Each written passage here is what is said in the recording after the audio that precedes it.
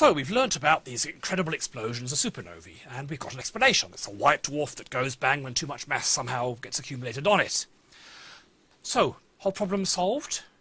Well, I seem to remember you saying that actually there were two types of these things. I mean, you don't like the sort of complexity, but you remember some of them, the type 1s, I think you called them, had no hydrogen, and that would be a good match to these white dwarfs. But what about the type 2s, which had lots of hydrogen? How could you get one of those? Do we actually need two types of massive explosion, not just one? Well, it would seem we need something to supply all that hydrogen, and since hydrogen is in short supply on these white dwarfs.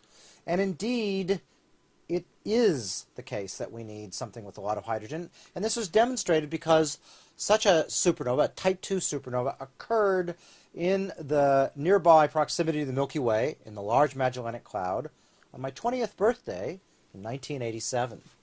And here we see an image of this part of the Large Magellanic Cloud, which is the nearby galaxy which orbits the Milky Way, contains about 10 billion stars. And this is an image taken here in Australia before supernova 1987A exploded. And you can see there's a little star there.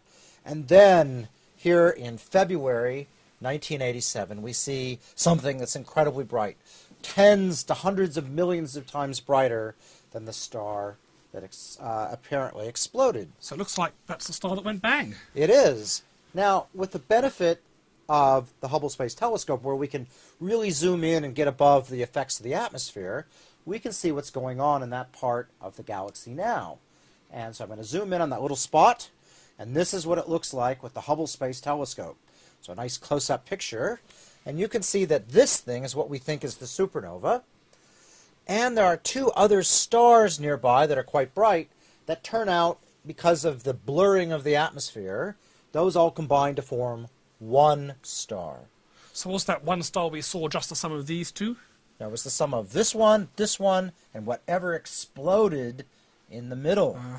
So if we go through and we look at that star, and we subtract off how bright these two things are, we're left with a brightness of a star. And the brightness of a star allows you to tell its mass. And this star apparently had a mass of about 15 times that of our sun. Okay, so that's definitely saying this is not one of these exploding white dwarfs. I mean, a white dwarf would be much too faint. You imagine it might be the companion star that's feeding mass onto the white dwarf, but the companion star had to be less massive than the white dwarf star, otherwise it would have died first, and we need it to die afterwards. So the companion star may be one, maybe two solar masses if you push it, but there's no way it can be as big as this. This is obviously something quite different. Yeah, so this is apparently something that is a different family of object. So how can you get a massive star like this to explode? Well, I think what we need to do is think back to sort of the life cycle of massive stars. So a massive star, of course, burns hydrogen into helium and helium into eventually carbon, just like our sun does. But small stars sort of run into a stumbling block.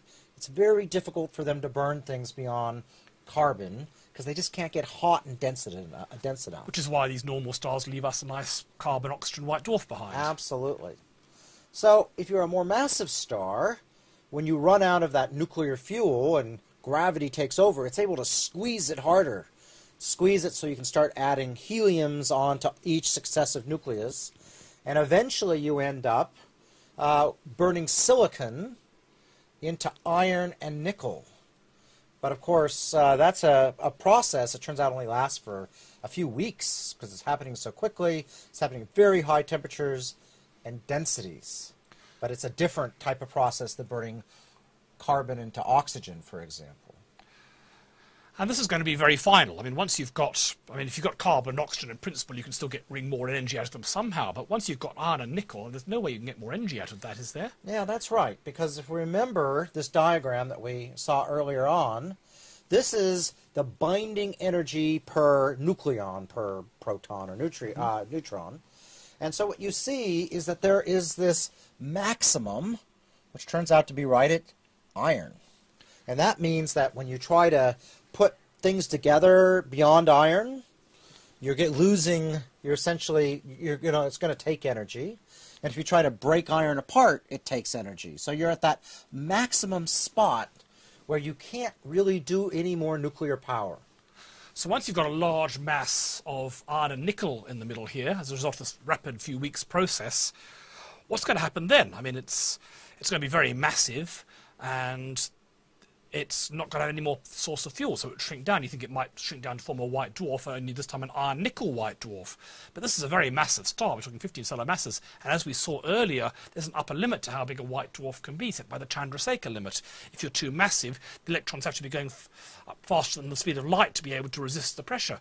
So surely that's it, game over. It just keeps on shrinking and shrinking and shrinking until it forms a black hole. That would make sense, but we have to remember that you have these nucleons, protons, neutrons, all combined together to make iron. But in the 1930s, we had that understanding that neutrons themselves would behave like an electron and have their own degeneracy pressure. Yes, so of course back in the 1930s, Chadwick discovered the neutron for the first time, and Zwicky then realised, well, hold on a minute, we've got electron degeneracy pressure. When you make something dense enough, the electrons start behaving quantum mechanically, but neutrons should do the same thing. That if you do compress them enough, they too will start behaving like a quantum mechanical fluid and maybe give it a degeneracy pressure. And because they're more massive than electrons, this will happen at much higher densities. So let's do the calculation and see if this is at all feasible, and what would happen if you actually had a star supported not by electron degeneracy pressure, but by neutron degeneracy pressure.